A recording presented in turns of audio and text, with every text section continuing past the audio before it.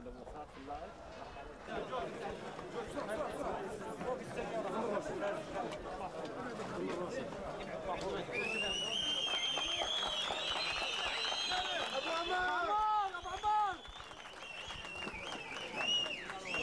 الله السلام يا ريس. ابو عمر ماذا تقول سياده الرئيس؟ سياده الرئيس ماذا تقول على هذا الاعتداء الغاشم الذي احدثته قوات الاحتلال؟ What you are saying, it is a message for the whole international world to see the fascism and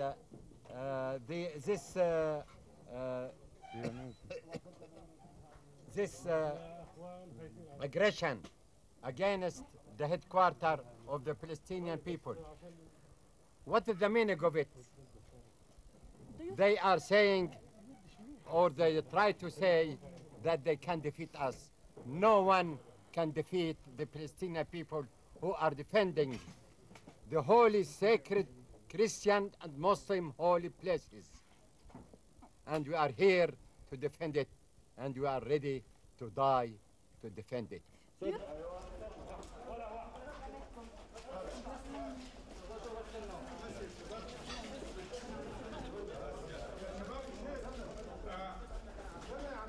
جاب يجيب القضية في اللي ورا صوت. خش يا عوض خش.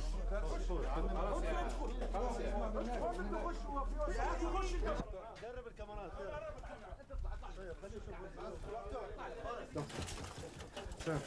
شوي ولا.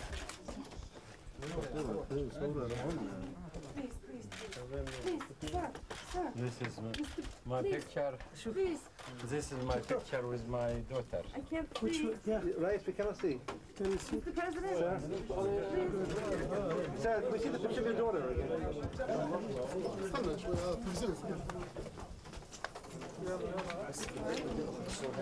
مش منزلي، هذه غرفة نومي وهذه غرفة الفطار والطعام وهذا الحمام.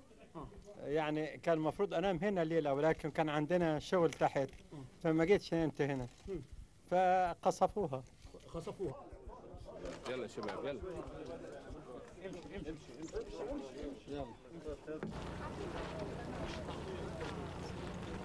Israeli occupation army attacks Palestinian cities every day, confiscate Palestinian land, send thousands of Palestinian youth to prisons, and impose the strictest isolation regime over the Palestinian cities and towns and villages.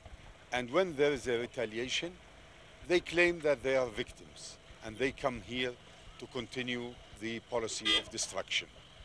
We believe that the Israeli government, the Israeli army, and the policy of occupation is responsible for all that happens here.